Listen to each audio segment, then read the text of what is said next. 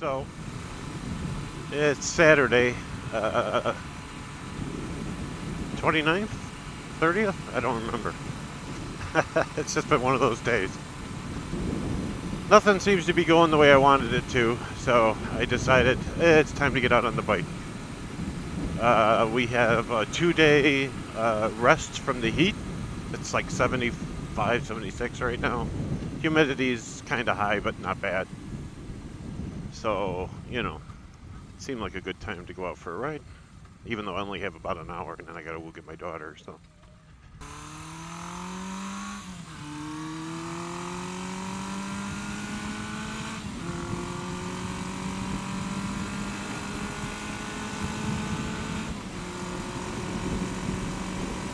See, Moto Nut, that's how you do it, man.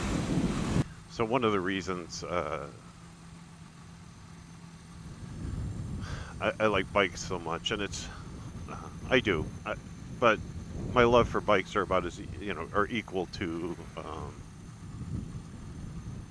my love for cars. They're about the same. They really are. Um,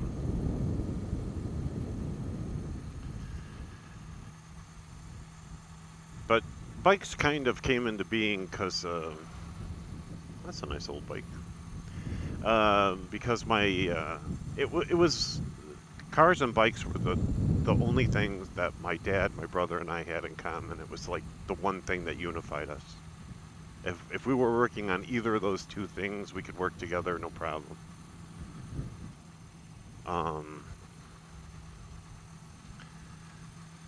if we were working on, you know, a project that had to do with woodworking, for example, it was like oil and water a lot of the times. So that's one of the reasons I kind of gravitate towards the bike. Um,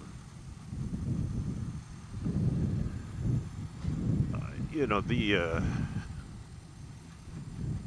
both my dad and my brother, my younger brother, have passed away now, and that's why if you ever see my gas tank, I have their initials on the gas tank because for all the time that we spent together doing stuff like this when we were growing up, we never got to ride together.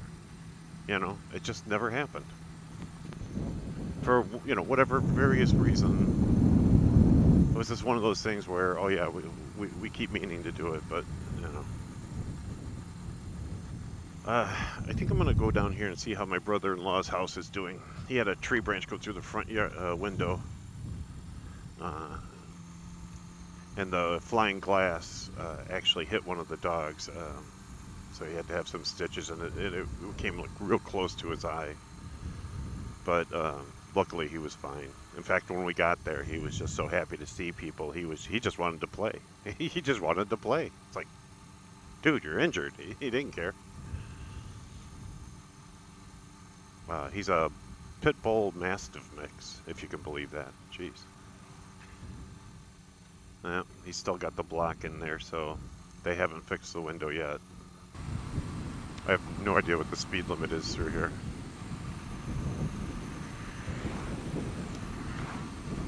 45, there you go. Well, it's gonna be 45.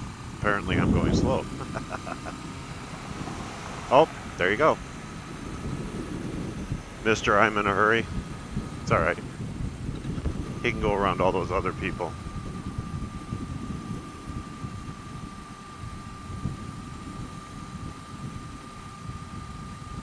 That was my fault. I should have been going faster. I just didn't know what the speed limit was. I don't go down this road very often. In fact, hardly ever. I think I've been down this road maybe 2 times in my life, so. I don't know why they don't have a speed limit sign up, but they didn't.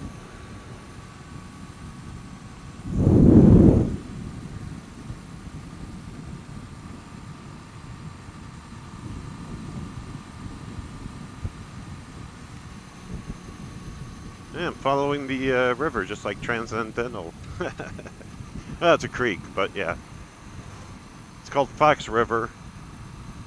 It's really only a river in other areas. Here, it's more of a creek. But it goes from, well, a couple hours north of here to a couple hours south. So we're just kind of like in the middle.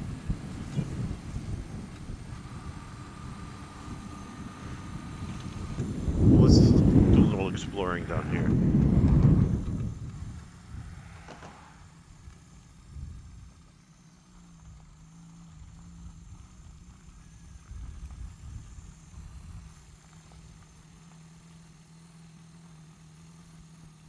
I know back when this was a place that had a lot of business, there was a Gander Mountain headquarters was here, and a number of other companies that had a lot of employees.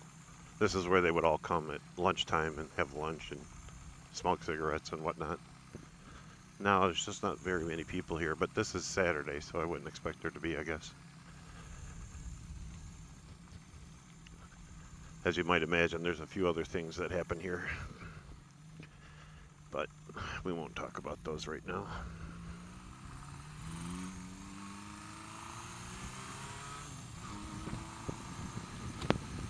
Ooh. This is a little bumpy for sure.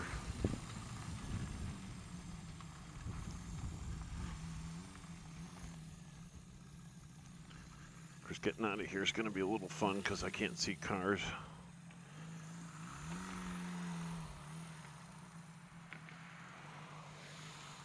Okay.